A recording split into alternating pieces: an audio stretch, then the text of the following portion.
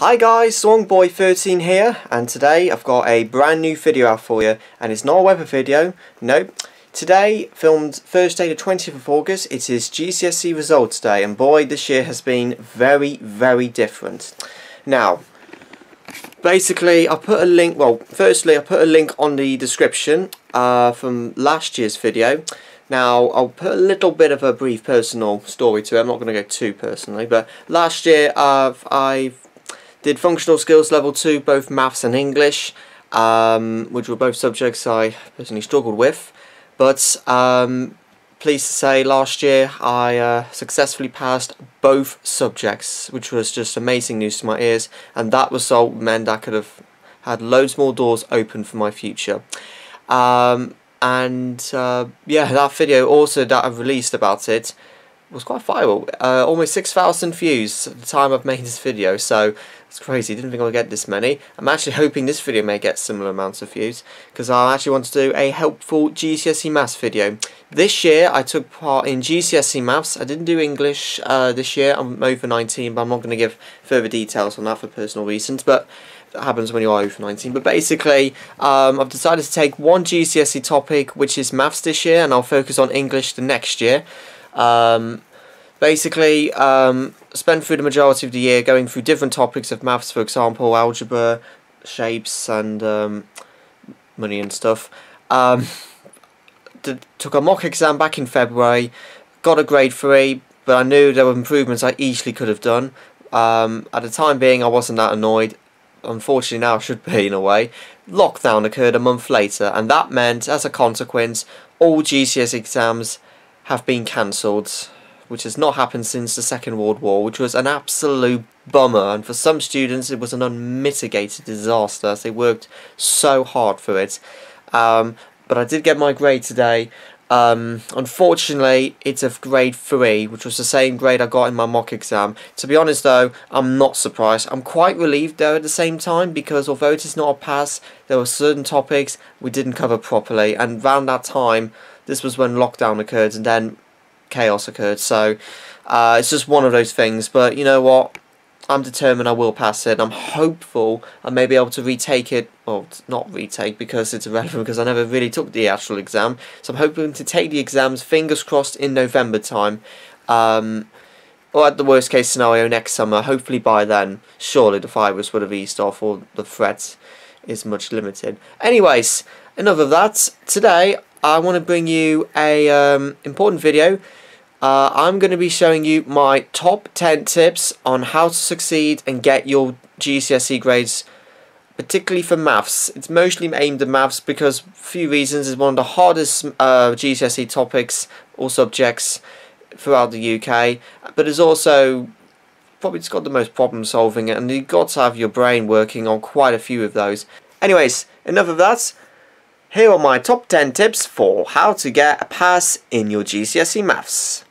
Just before I begin to the first clip, some clips will have been filmed outdoors because unfortunately there were other clips I had to retake indoors because of the wind outside. Yeah, Great British summer, typical. So I'm probably all out over the place, but I hope it's not too distracting. Anyways, enough of that.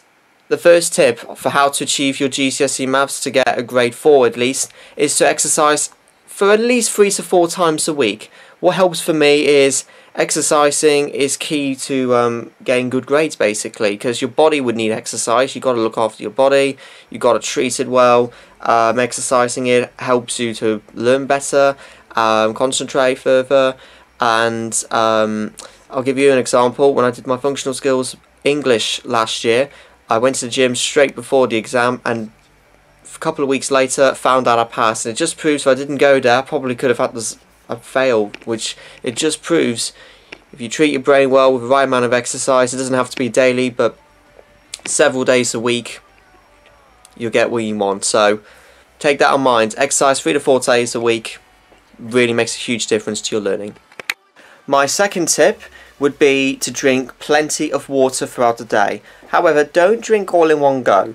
You'll be running straight to the loo 10 minutes later, and trust me, that may be embarrassing in parts. But anyways, But the reason why I'm saying that is because water also, well, it's good for you, but again, it helps to get your brain's energy up, because your brain obviously needs water. But without it, your body will die eventually along with the brain, which obviously that will be death of dehydration. We don't want that. So basically, just drink plenty of water, you'll concentrate better, your brain will get more energy.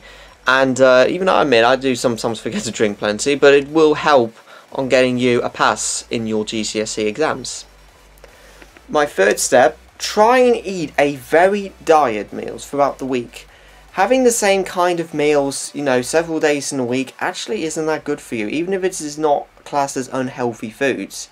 Basically, eating a different amount, for example, one day you may have pasta, next day you probably would have rice, and then the third night you may have something, just a little bit of a treat for pizza, but as long as it's mostly healthy, with just a little bit of a sweetness to it, if you know what I mean.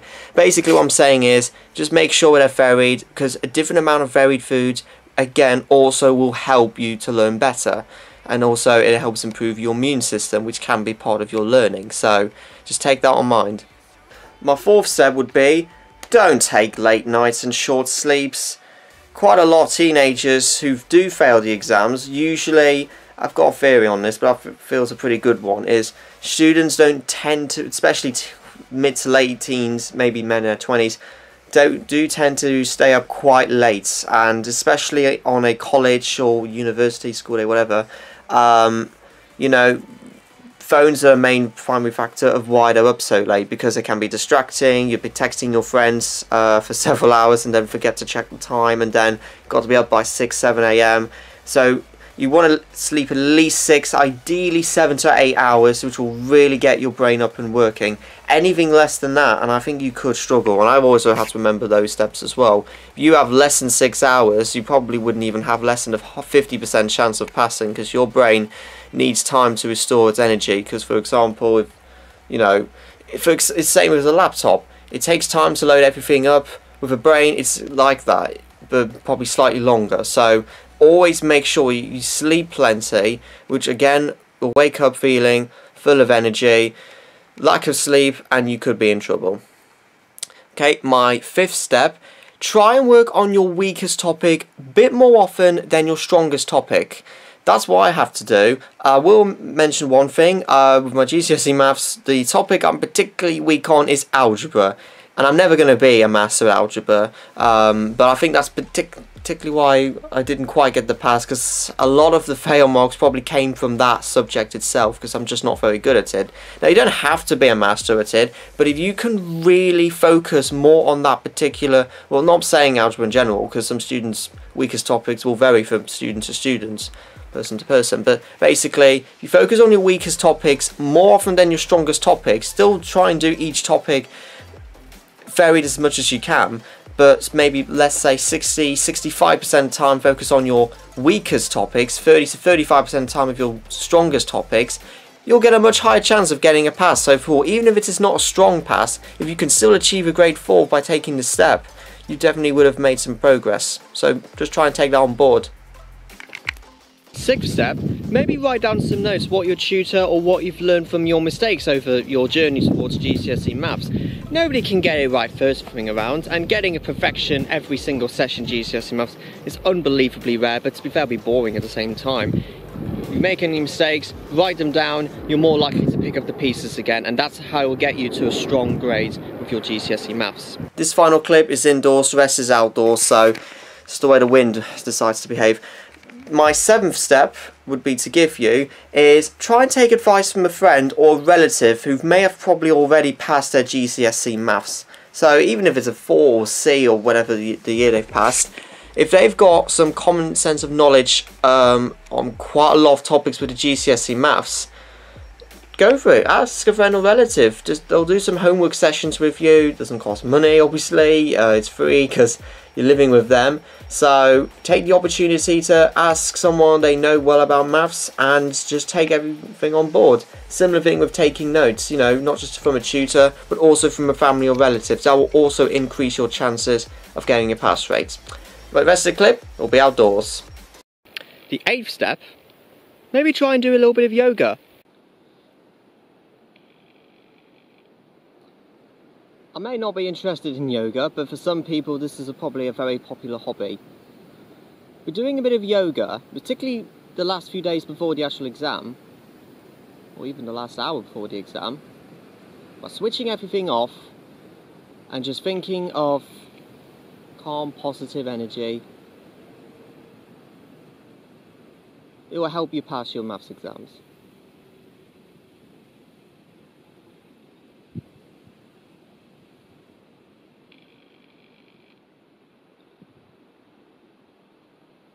Now, in all honesty, yoga is not my cup of tea, but this may be ideal for others who may have a very popular hobby.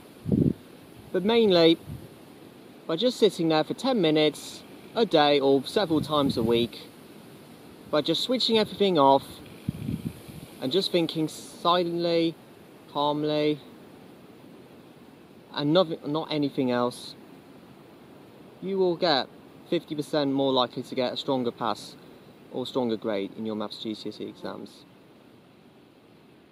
Because then you'll be more focused than ever. I hope no one's watching me because I feel silly doing this. Number 9. Don't panic.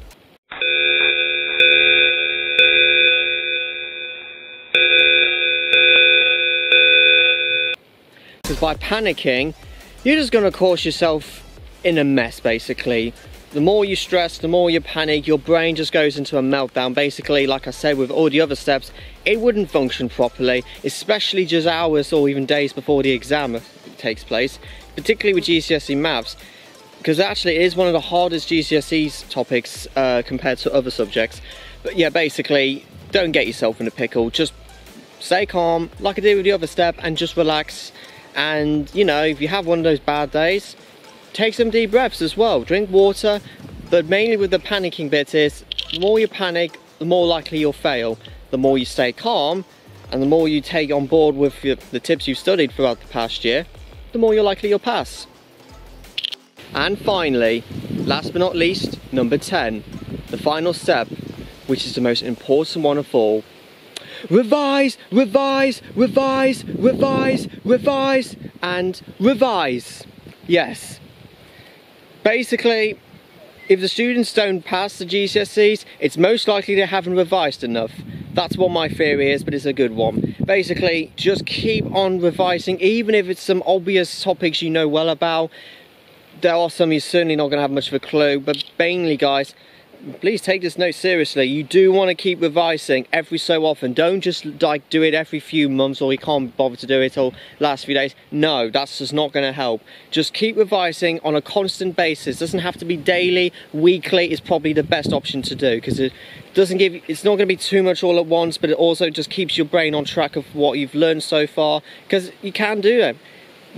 Just been proven this year. Unfortunately, it didn't happen to be for me, but it's from obvious circumstances. But a majority of the students, almost 4/5 of the students in the UK have passed the GCSE Maths, and it can happen to you. So for next year's summer, it could be even about 85–90% of an overall pass rate.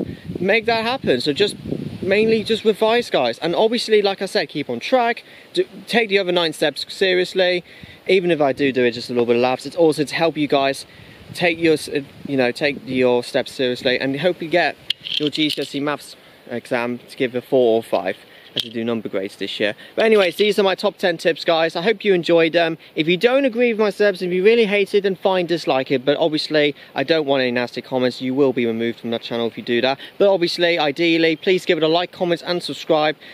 Obviously, I haven't passed my maths exam this year, but that does not mean I can't help you. In fact, I'll probably make it even stronger. So just take these steps, guys, and this is the best advice I've given you. I hope this will help you for next year's summer. If you're a student who's watching this, you're 14, 15, just go for it, guys. And I passed my functional skills, and it does not mean I can't pass GCSE Maths. I just haven't shown my full potential yet.